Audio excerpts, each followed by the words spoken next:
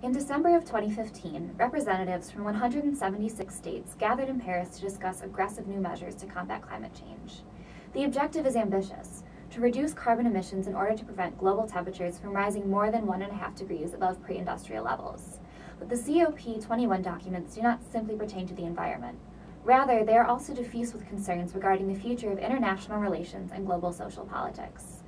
Appeals for greater trust, transparency, and international cooperation punctuate the call for increased environmental responsibility, suggesting that the path to sustainability necessarily includes widespread social reform. The Paris climate talks mark the latest in a slew of global conversations that are concerned with the interdependence of environmental health and issues of economics, education, medicine, and gender and racial equality. In short, it is the relationship between environmental health and human social politics.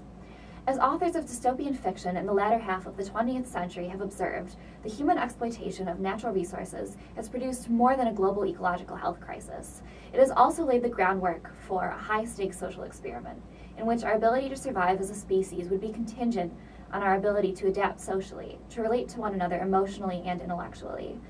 In short, to empathize. 40 years ago, Michel Foucault and other theorists spoke both tacitly and explicitly of the difficulties they anticipated would arise as links between environment and government became both more apparent and more tenuous.